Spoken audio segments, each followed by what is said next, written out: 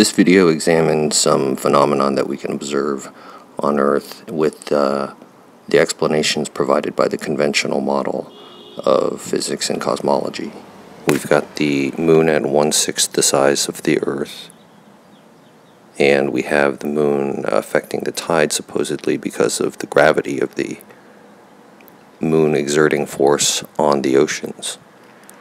So why is it that the opposite side of where the moon is even has a high tide?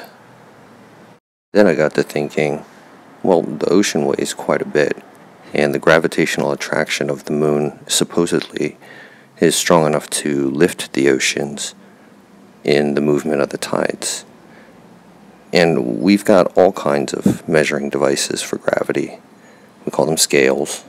We have them from 30,000 pounds for vehicles all the way down to 1.7 times 10 to the negative 24th power of grams to measure protons. With all of these scales and all the sensitivity, we don't have a single device that requires moon calibration. So assuming it's true that the moon exerts some gravitational force, at least enough to lift oceans, why don't we have to account for it? Why is there never a change in weight depending on where the moon's location is? Combine this question with the fact that the sun also exerts enough force to keep the Earth in orbit under the conventional model and also affect the tides. And sometimes they act in concert together to produce the strongest or the highest high tide. This puts a real question into the believability of the conventional sun model, the thermonuclear gravitational sun.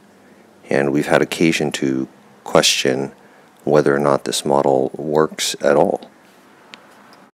Here's a brief clip from that video. So the result, the conclusion of that paper, and of anybody else who studied it, is that any particle that has mass, anything that has mass, is not going to be able to move through the density and the distance that the sun's radius is. By trying to escape this problem and provide a solution for it, they've put themselves in another problem. Neutrinos come from the center of the sun, supposedly where the furnace is, and if they now attribute mass to it in order to get it to have that oscillation property, now the neutrino faces the same problem as any massive particle.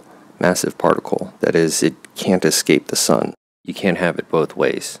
As it stands, it's not even a viable theory. These questions are serious enough to have prompted even conventional scientists to try to find another explanation beyond gravity, why it is that we have tides and some of the effects on Earth that we see.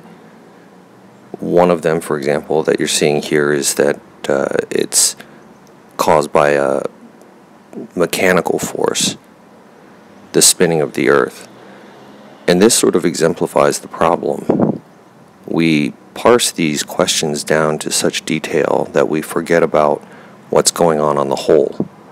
The explanation that it's a spinning macro body flies in the face of an explanation for the other question posed in the Newtonian physics video. Why is it that when we're on one place or the other on Earth, we're not flying off of it or weighing less or more as a result of the mechanical action?